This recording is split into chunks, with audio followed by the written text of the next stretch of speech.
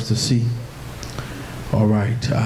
We're in the process, I told you a couple of times before, but the guy that is going to help us mount our projectors on both sides, he has had just one thing after another. Let us pray for Brother Tim.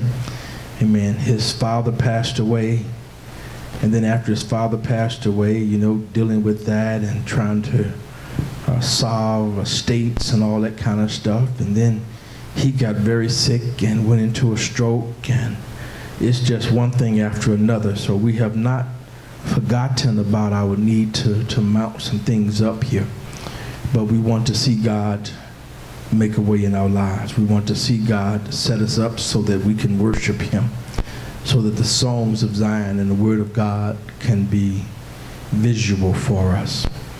The reason that we're doing that is that everybody has a lot of kind of Bibles and things. Is that all right?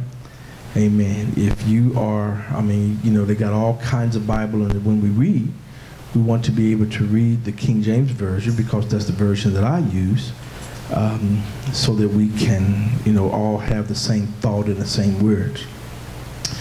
As I say that, however, I want to let all of you all that are technocrats out there, you know, that we do have internet service here. And so if you need to, you know, get on your iPad or whatever you need to do, we want you to be able to do so, all right? Amen. We want you to stay connected. Amen. Turn to your neighbor and say, stay connected.